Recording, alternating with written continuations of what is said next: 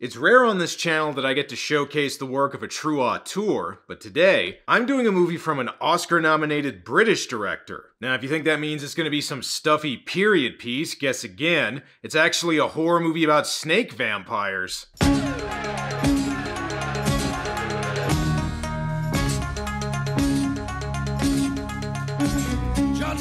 Went a-fishing once, a-fishing in the Weir. Lair of the White Worm is a 1988 British comedy horror movie from infamous director Ken Russell, who's best known for films that skirted the line between art house and grindhouse like The Devils, Tommy, Altered States, and Gothic. Now, for anyone who's not familiar with Ken Russell, here's a little sample of his work.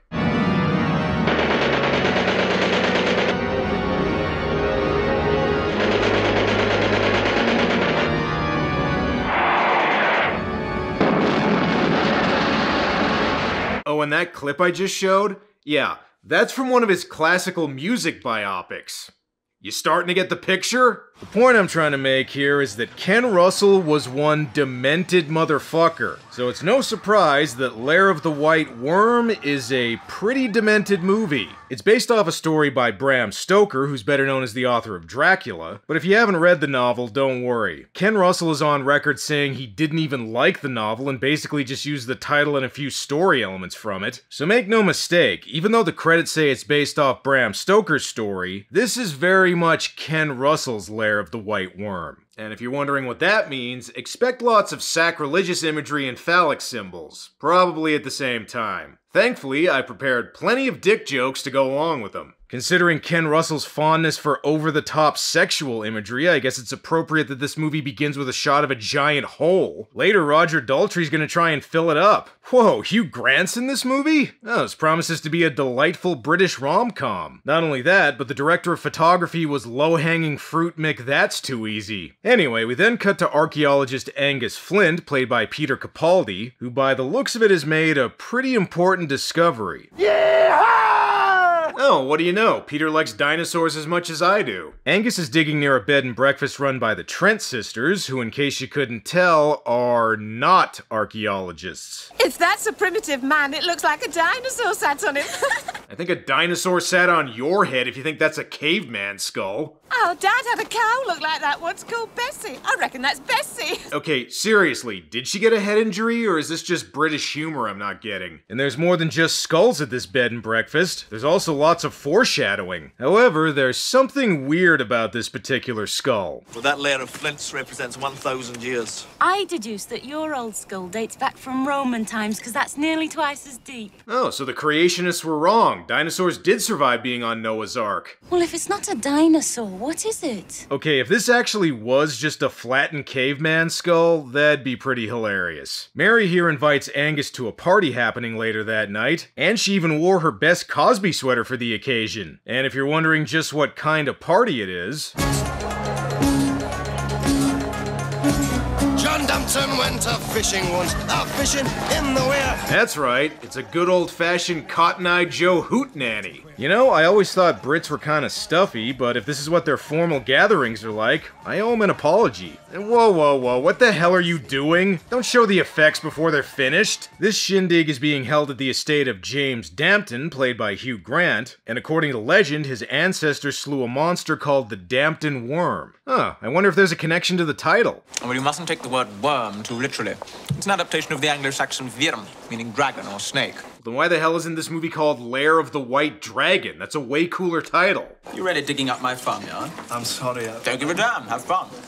I suppose digging in cow dung is fun, is it? You know, I love how even in a movie like this, Hugh Grant is still totally Hugh Grant. Anyway, how's the food? It's fantastic. Oh, good. So you've taken to our local speciality. Pickled earthworms in aspic is not to everyone's taste, I can tell you. British cuisine at its finest. Well, that was a pretty good party. Now let's take a shortcut home through the moors. I'm sure nothing bad'll happen. Mary also explains that her parents mysteriously disappeared near this area about a year ago. But again, I'm sure there's no connection to the title. They left the pub as usual, set off through the grove, and then, well, it's as if they were just swallowed up. Ooh, you mean like swallowed up by a flattened caveman? You know what this means though, Angus? She's vulnerable, which means it's time to make your move. Was there no one else to help? If you're trying to ask me if I've got a boyfriend, the answer's no. Okay, cool. That's all I wanted to know. Unfortunately, Angus gets cock-blocked by a phantom car. My God, that scared me. It's not a car. Driving in the dark without headlights. Yeah, if by no headlights you mean the headlights were on. Even though it's been a year, the police are still looking for the Trent sisters' parents, and turns out they found her dad's watch. It was found in Stone Rig Cavern by a potholer. Was there anything else? Yeah, a few severed fingers, but the prints didn't match your parents, so don't worry about it. The cop goes to investigate a mansion near where the watch was found, but first, here's a voice cameo from the director. I'm having me dinner. Fuck the Kilkenny fried turkey and get on your bike. I can't, me pump's broke. Well, you can take your bicycle pump and shove it up your ass. Considering that exchange, I'm a little surprised it didn't end with a fart. He also ends up getting bit by a snake, but I'm sure the lady of the house will help you out. There. Oh, wait, I just realized I got bit a little higher up. You should probably suck the poison out there, too.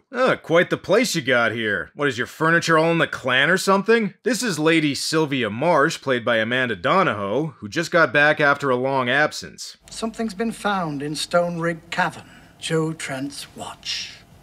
And was he on the end of the chain?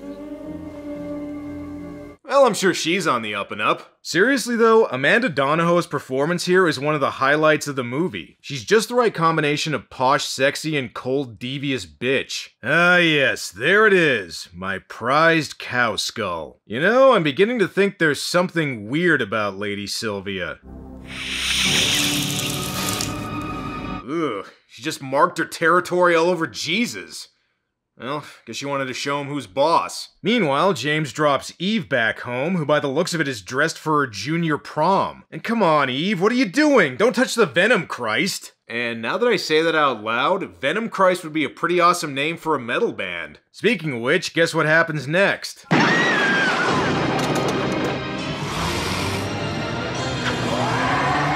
That's right, a heavy metal music video. Man, why do I get the feeling John Michael Thor's gonna show up at any moment?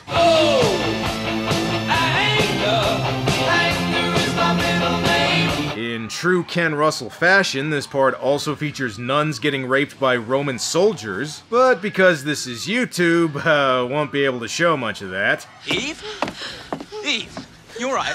Oh man, I just had a nightmare I was in a Ken Russell movie. James goes to comfort her, and if you're wondering how he does that... Now, what happened up there? I saw some stuff, that's all I remember. Yeah, just try harder. It's by having Hugh Grant still be Hugh Grant. I remember now.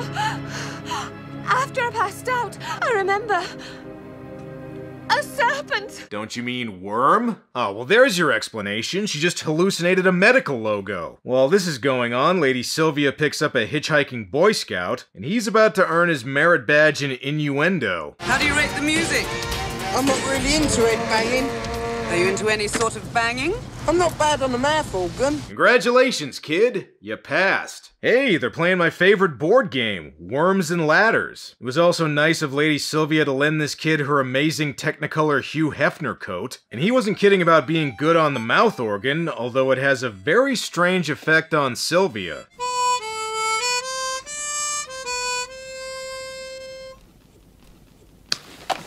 It's enough of that, Kevin.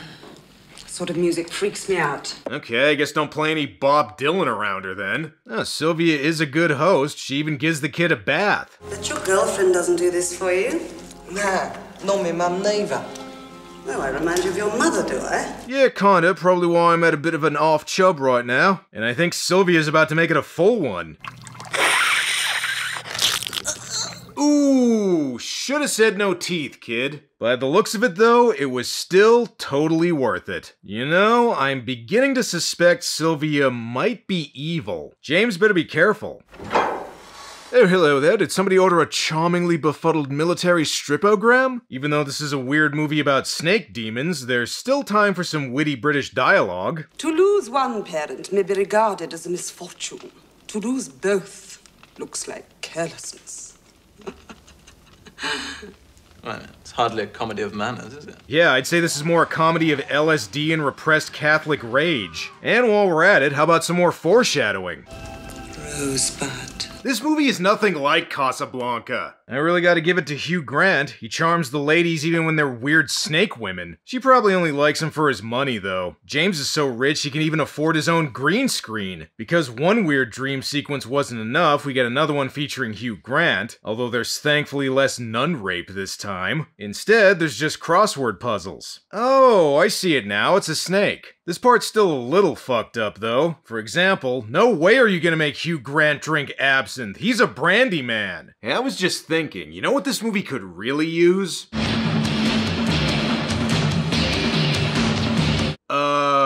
I actually wasn't thinking stewardesses wrestling, but now that I see it, okay, sure. And judging by this next part, Hugh agrees with me. Okay, Hugh, come on, time to wake up and end this dream sequence. It's tea time. Before that, though, he's got to read the newest edition of the Plot Revelation Post.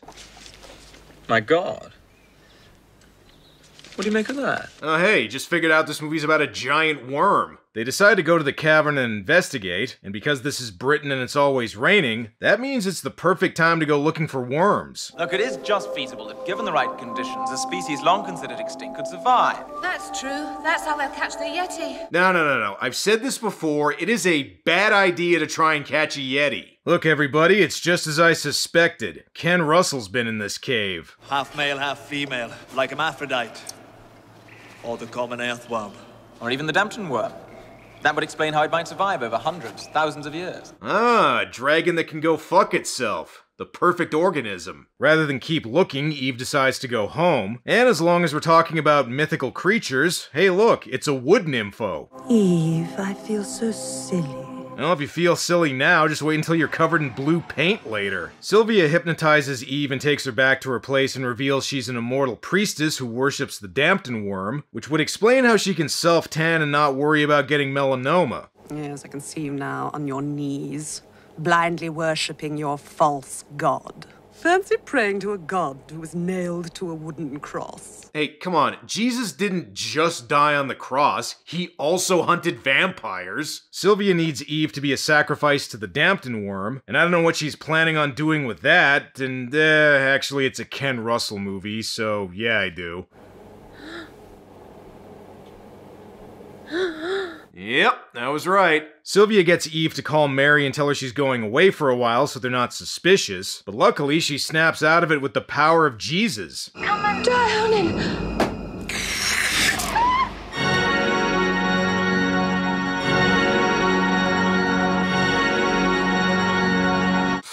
This movie is so predictable.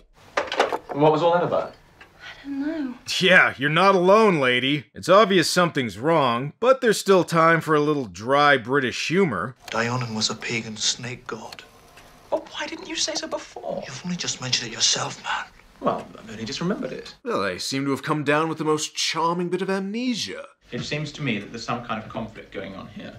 And if Angus is right, then it's a conflict between Christianity and some early pagan cult. Well, more like a conflict between Christianity and a batshit crazy director, but you're on the right track. They figure out that Lady Sylvia Marsh is involved somehow, which means James is gonna need some snake charming music. My father had something that sounded suspiciously like the music of a snake charmer.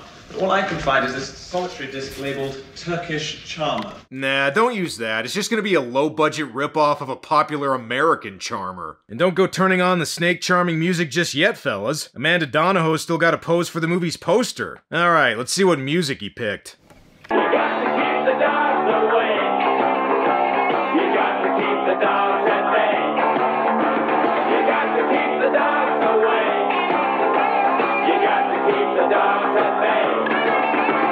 My god, it's working. Okay, time to find Eve and maybe steal some valuables before she gets back. No sign of Eve, but they do find somebody apparently watching another Ken Russell movie. Mrs. Bates? Mom? Oh, okay, I guess it's her mom. Good news, your mom's not dead. Bad news, she's not exactly alive either. And because Mary got another snake bite, you know what that means. More green screen shenanigans.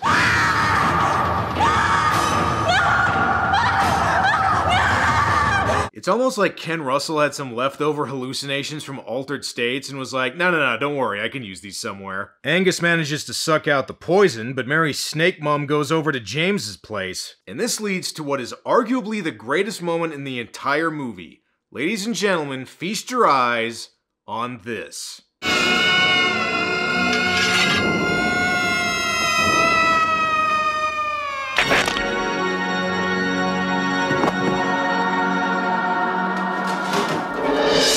Ever wondered what it'd be like if Hugh Grant was in an Evil Dead movie? Well, and if you don't believe me, watch this. Hey, I'll swallow your soul! I'll swallow your soul! I'll swallow your soul! Hello, Angus, it's James. Yes, I believe I've just slain Mary's undead snake mother. What's that? No, I did not call her a she-bitch before I did so. Terribly sorry, missed opportunity on my part. Meanwhile, Angus tends to Mary's bite. Okay, if anybody asks, you just got a really bad hickey. The policeman also comes by and asks Mary to help with identifying her mother's body. But wait a second, didn't he get bitten earlier too? Oh shit, he's a snake vampire and his eyes are still googly as shit. What the hell is Mary gonna do?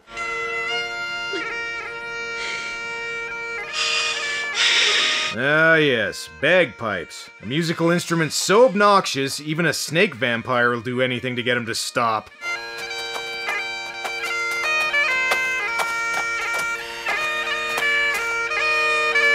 Ever wanted to see Peter Capaldi in a kilt getting chased by a vampire snake policeman? Well, here's your movie, I guess. And more good news, Peter Capaldi gets to have a Sam Raimi movie moment too, both in terms of gore and humor. I think your bagpipes just farted there, Angus. Boy, Angus really came prepared. He brought anti-venom and a mongoose. And seriously, if this movie ended with the Dampton worm fighting a giant mongoose, that would be pretty awesome. Unfortunately for Angus, Lady Sylvia's back and she just blew herself.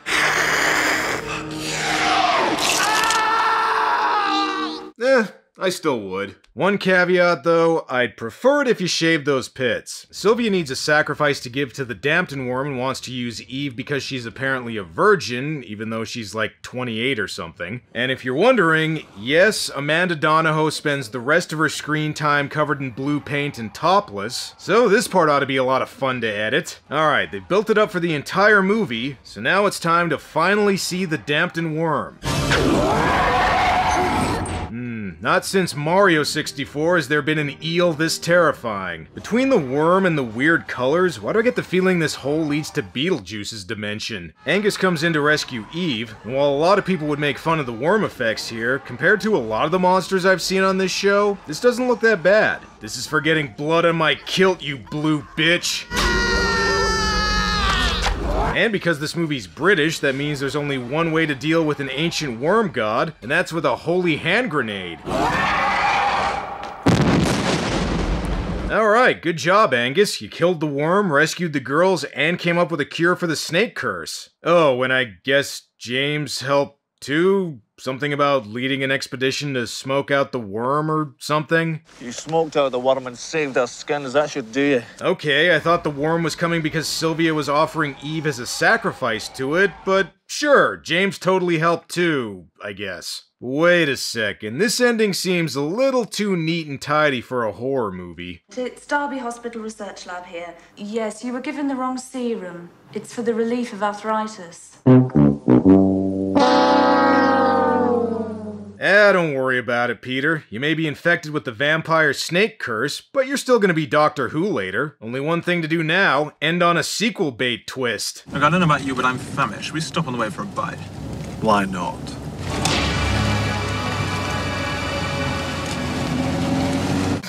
Even when he's about to get killed, Hugh Grant's face is still set on charming befuddlement. So that's Lair of the White Worm, which is kinda like if Ken Russell made a Hammer movie. While not his best work, Lair of the White Worm is actually a decent introduction to Ken Russell's filmography, especially for horror fans, because believe it or not, as weird as it is, it's actually kinda subdued by Ken's usual standards. Yeah, sure, there's lots of weird snake hallucinations, but it still doesn't have Roger Daltrey riding a 10-foot penis and Frankenstein Hitler with a machine gun guitar. Still, it does have plenty of Ken Russell's twisted humor and fondness for weird imagery, not to mention a great performance by Amanda Donahoe as the villain. villain. And it is interesting to see Hugh Grant and Peter Capaldi so early in their careers. I mean, how many movies like this has Hugh Grant ever made? On the downside, there are a fair amount of talky scenes that slow the pacing, and I would have preferred if there were more of the over-the-top British Evil Dead moments the movie occasionally shows, but there's still enough here to keep gonzo cinema fans entertained. It goes without saying, though, that just like with Ken Russell's other movies, this is definitely an acquired taste. But like I mentioned earlier, where else are you gonna see Hugh Grant slice an undead snake lady in half with a broadsword? Not in Love Actually, that's for sure.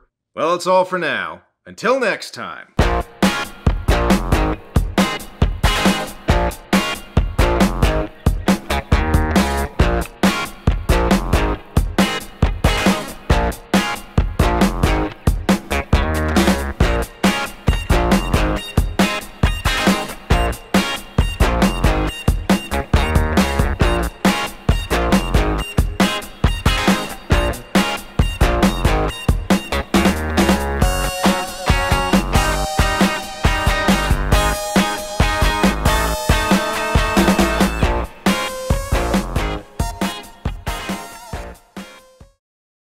Satisfied?